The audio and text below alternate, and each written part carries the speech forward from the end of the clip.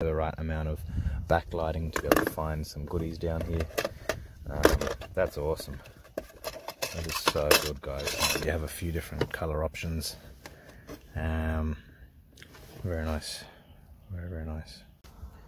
Hey guys, in today's video I'm going to show you all how we can add some lighting to the bottom section of the console area here, so that at night when we're searching for things we'll be able to find things more easily, especially when there's a bunch of stuff and you're always at night, quite blindly trying to find things.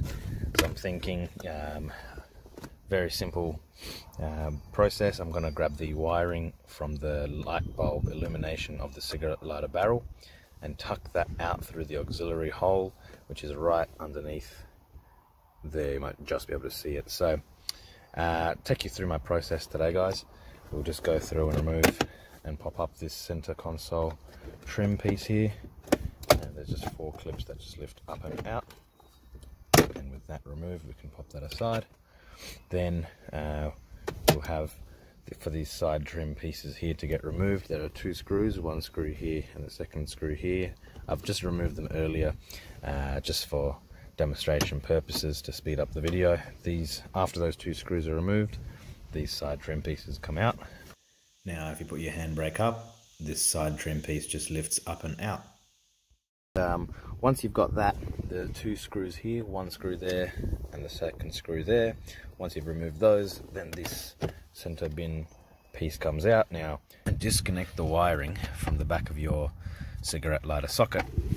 You'll usually find this little bulb holder taped up to that wiring adapter plug, and in this case once you put a light bulb in there, it's a T5 size. I've got an LED in here, and every time that you go and turn your headlights on, you're actually going to get some lighting from that bulb. So what my plan to do today, guys, is to go through and tuck this wiring plug, I should say this light bulb holder, get that wiring poking out through this bottom hole here. Awesome, guys. Now that we've got our bulb holder and the wiring pushed through this bottom hole, we can place our LED inside.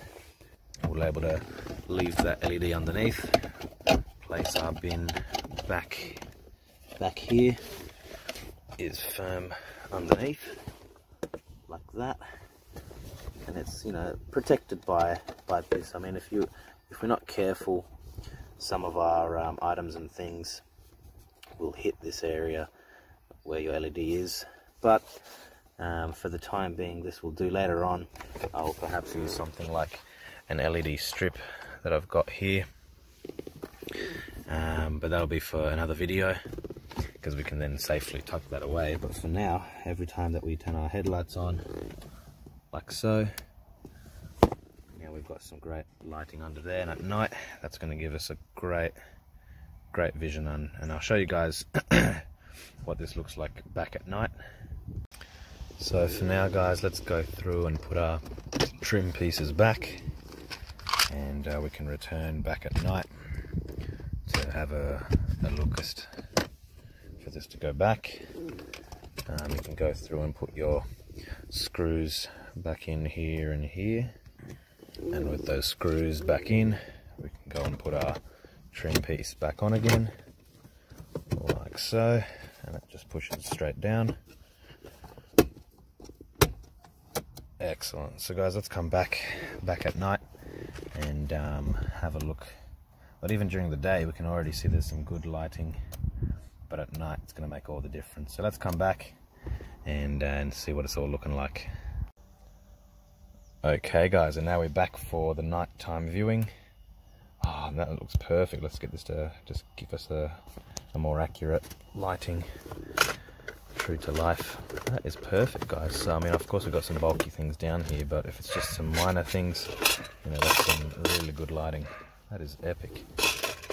Loving that, and that's on and off with the park lights. That's perfect.